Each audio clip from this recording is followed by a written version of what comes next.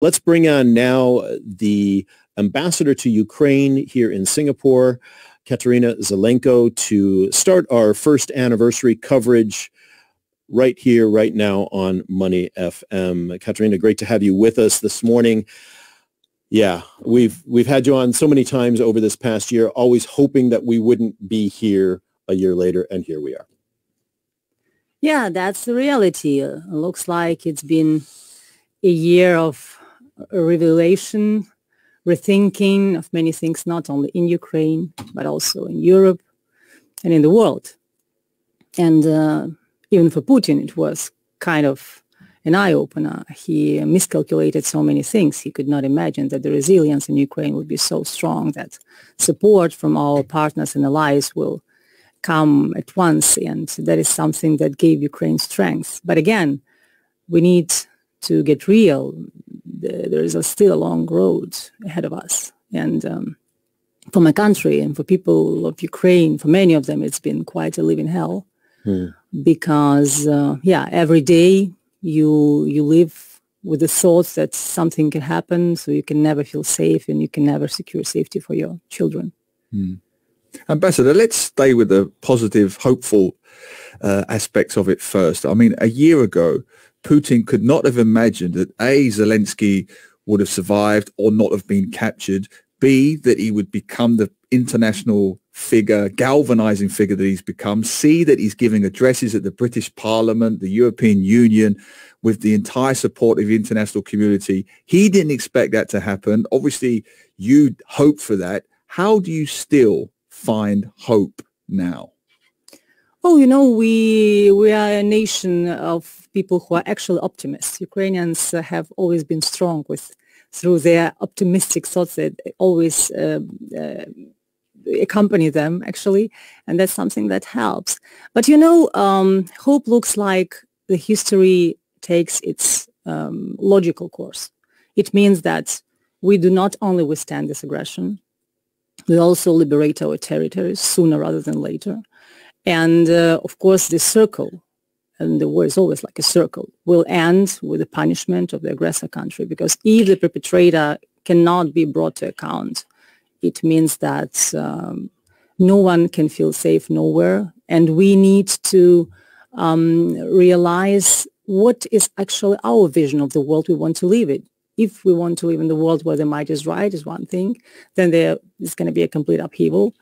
Or we want to live in the world where everyone abides by the rules, and we know that we could at least secure a predictable security environment for the future generations to come.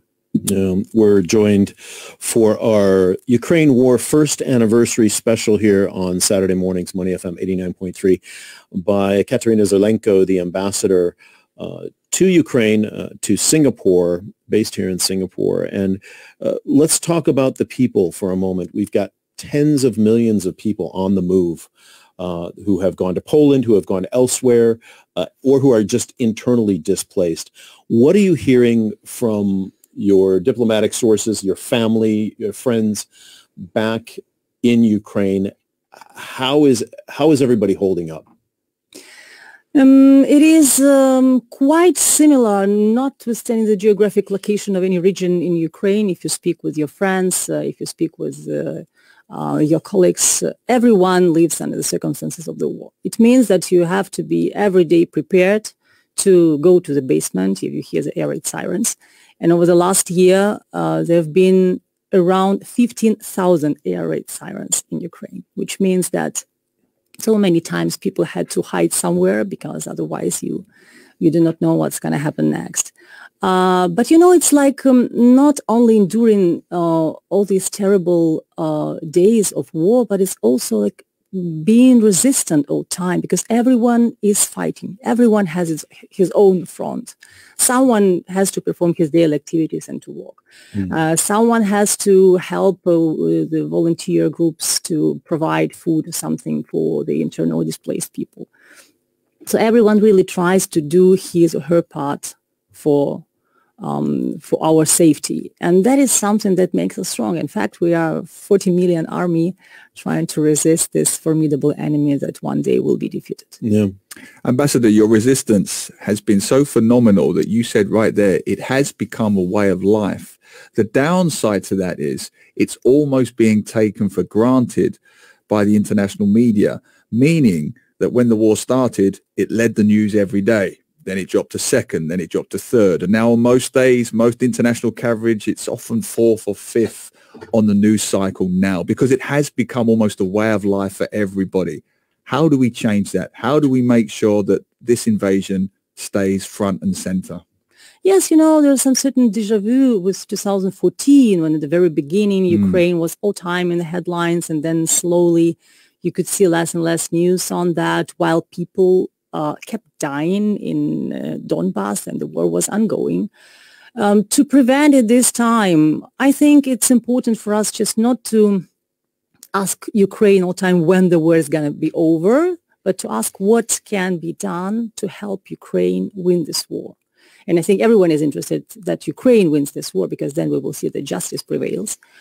What can be done? For big courses, sometimes even small gestures matter. If you just talk to people whom you know, if you just contact the editors or write a letter, or you put a sticker on your computer, or just buy a Ukrainian merch and wear it, all that can help just to keep the situation and the war against Ukraine in the loop. By the way, the proper wording matters too. We do not speak about the war in Ukraine or Ukraine war or Ukraine crisis. It is war against Ukraine, and it's very important not to play in the hands of the Russian narratives. Yeah. When you look at the future, and what are you hearing, some of the best guesses? We talked about a possible $1 trillion worth of rebuilding and damage that's going to need to be done. Are there any sort of initial plans of how Ukraine would approach that rebuilding of the country? I know you've had to do some rebuilding already just to get infrastructure back up and running and things like that. What is the foreign policy element of this? What does that look like from your perspective? I don't want to put the cart too much in front of the horse, but it is a reality, and it's something that's going to be such a massive challenge that even right now the rebuilding you're doing, I'm sure, is taking on its own challenges. What could that possibly look like? Yeah, you're making a good point, Glenn, because actually, yes, Ukraine is going to become one of the biggest reconstruction projects in Europe after the war is over, and we have really started the process of reconstruction already. But we always need to keep in mind the magnitude of this international armed conflict. 77,000 of facilities have been destroyed in Ukraine, 49,000 of residential houses. It's really a huge amount. Mm-hmm. 1/3 of the territories is mined at the moment. Mm-hmm. They need the mining. So there's so much that has to be done. Yes, in the small towns like Bucha, there are some streets that you would not recognize because they have really been rebuilt already, because the residents of the towns have really put all the efforts to try at least to reconstruct the cities and the roads. But still there's a lot of work that we have in front of us, and we are really grateful to many countries, to our partners who have already committed to supporting Ukraine in its rebuilding efforts. I think we really should not wait. We should start it now because, wars, it's all about people. And so people who endure all this terrible conflict and that reality, and they need to have homes, they need to see it, at least to see that there are better days ahead of them. Yeah, Ambassador Zelenko, we want to stay with you, of course. We do want to bring in Samir Puri, who is the author of Russia's Road to War with Ukraine, The Invasion Amidst the Ashes of Empires. That book came out last year. And we talked with you last year about your book, Samir. A pleasure to welcome you into the studio as well. A year on, what are your thoughts based on the book you wrote and the predictions you were making and the observations you were making? What are you seeing now of how this has progressed? Well, thanks very much for having me. Great to be in the studio. I still think there's a bit of disbelief that here we are sitting in Singapore talking about the war in Ukraine. This, I still can't get over, the fact that this war in Europe has had such global resonance. I also can't get over in my head the scale of the tragedy And I think when I think of the Ukraine war, the first thing I think of is tragedy. Having lived in Donbass, having friends who fled there, friends who are Ukrainian who are still living under difficult situations. You know, the best sort of estimates that we've heard from Mark Milley, a senior US general, is 100,000 Ukrainian service personnel casualties and many tens of thousands of civilians dead, according to the UN. It really is an immense tragedy, and it's had such disruptive impact around the world. That's not going to go away, that disruptive impact. That's the important thing. Just in terms of where I feel we are a year on in, we're still, it feels like we're in the middle of this. I think we're not at the beginning, we're not at the end. It feels like we're very much in the middle, and we don't know how long this middle part will go on for. I think a lot of our questions will be answered over the next few months in terms of how the battlefield develops, when Ukraine receives the military assistance from foreign countries, the tanks we've all been hearing about in the press. And when also Russia makes its moves as well, because it's mobilized so many additional personnel last year, albeit of very varying quality. But both sides are committed. If I take a sort of neutral perspective, both sides are committed to their own conception of their war aims. Ukraine's, of course, are very just to defend their territory, to recapture it. Russia's, from a different century, imperial conquest is still Putin's obsession. And we just don't really know how it's going to develop on the battlefield. Just to sort of wrap all that up, the Ukrainians have the sort of the justice of their cause. They have great leadership. They have so much goodwill internationally. But ultimately, they are fighting on their own, albeit with a lot of material assistance. The Russians have got a lot of numbers on their side as well. I wouldn't make any predictions as to what's going to happen. But, you know, I send my goodwill to Ukraine, and I hope they're able to recapture as much of their territory as possible. Let's stay with that, Samir, for a moment. You wrote the other book, of course, The Great Imperial Hangover, which encapsulates almost the mindset, you could argue, of Putin. Let's just go back a little bit, because you do talk about this in your books. He wasn't stopped at Crimea. When Syria came along, he warned the West not to send troops into a foreign country. Then he did it anyway, and he got away with it, if you like. So he didn't stop at Crimea. He didn't stop at Syria. Now he's in Ukraine. He talks constantly about Mother Russia. This is taking Russia back to its natural borders of the Soviet Union. As you said correctly, it's become his obsession. He will not stop, as you've alluded to in your books. So where does this end?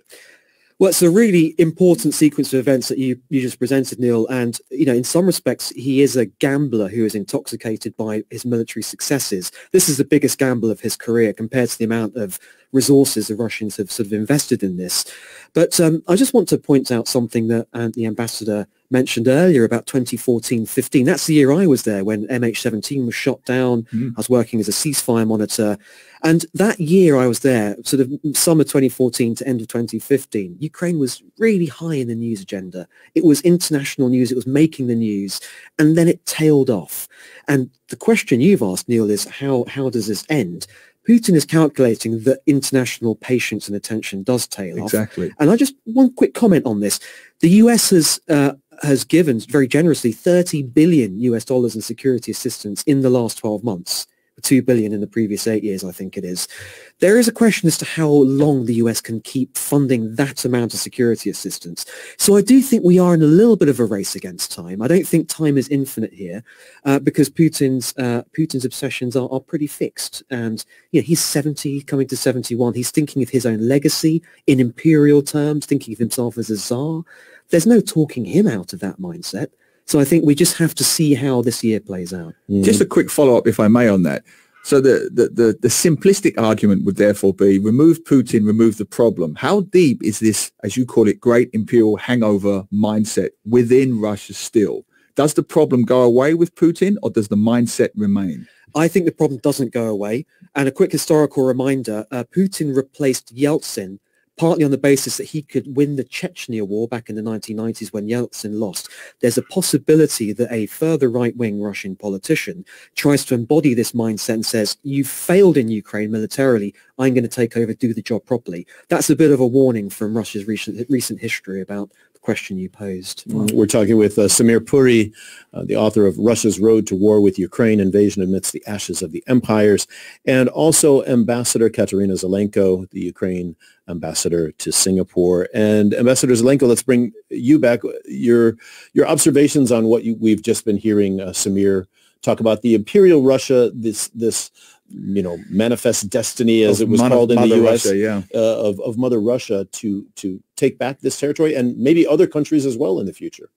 Yeah, we're very much on the same page. I think the territorial expansion has always been a cornerstone of Russia's propaganda, and these imperial narratives are easy to sell to the inner audience. That's what Putin knows very well. But we also have to keep in mind that, in fact, Putin has gotten away with this type of aggressive behavior for so long. After Georgia, after occupation of Crimea, war crimes in Syria, murders in and outside Russia, and now what is happening now, looks like Putin has never paid a substantial economic and political price for that. Now the time has come. Yeah, that's extraordinary. I mean, just to add to that, Samir, very interesting points you make. At some point, the money potentially could run out, or at least they can't keep that level of funding indefinitely. The international community, there's always that nuclear element, so there won't be boots on the ground. So then you look domestically within Russia, and I come back to that mindset. How much support is there within Russia for this invasion, for this Mother Russia philosophy? I couldn't answer authoritatively, obviously, sitting here in Singapore, but based on what we understand, some of the Russian population, they really have imbibed this message very willingly, because empires that have collapsed sometimes leave a scratch that can be itched by a leadership that says, remember our past glories, remember when we weren't humiliated, remember when we were a truly great power.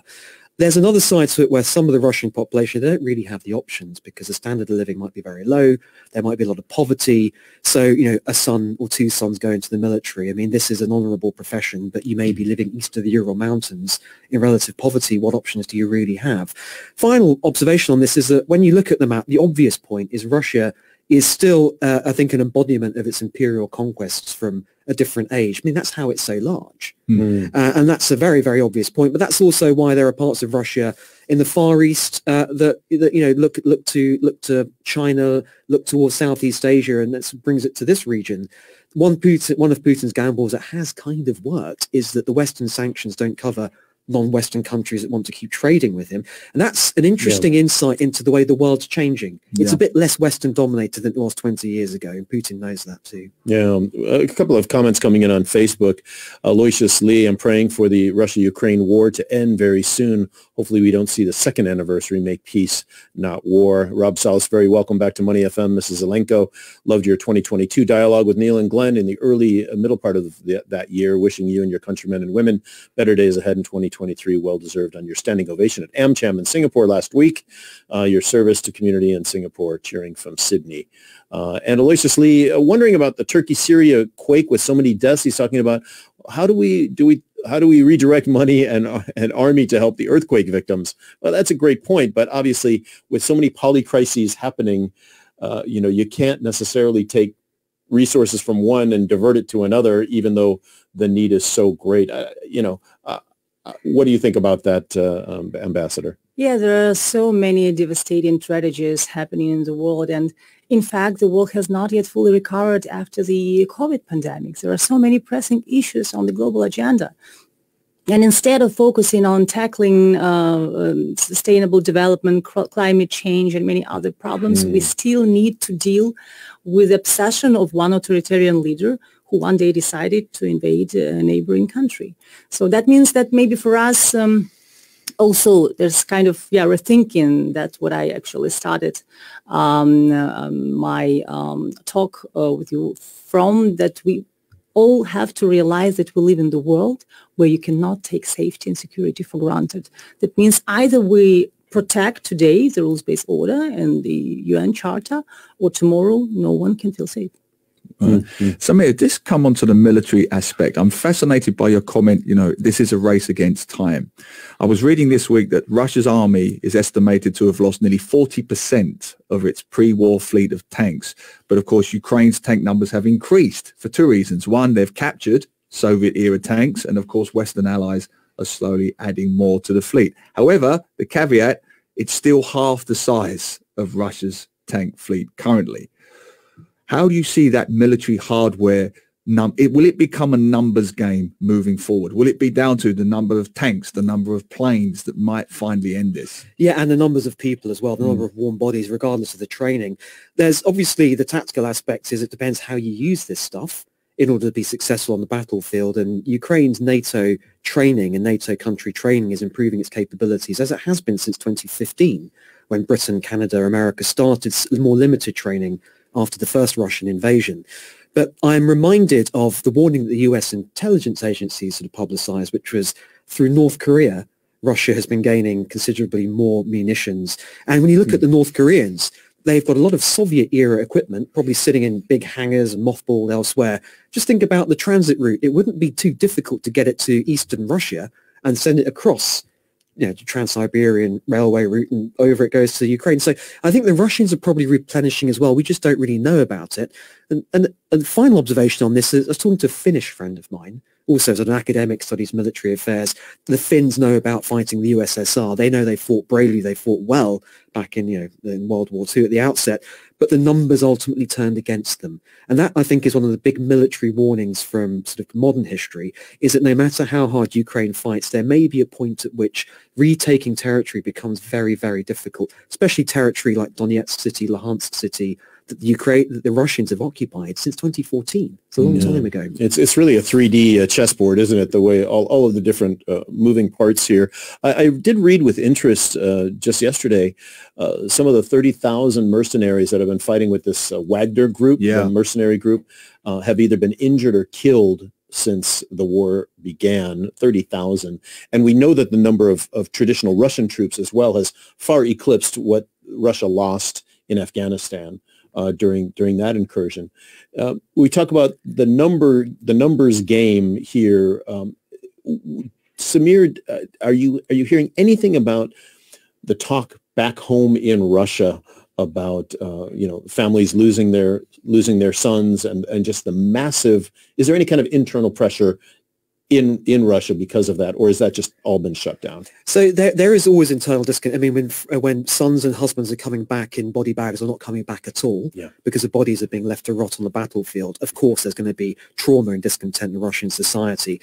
In Russia's recent wars, Chechnya, Afghanistan, you mentioned, mothers groups formed quite spontaneously to try to pressure the authorities for better treatment of their family members, return of remains, and some dignified funeral services.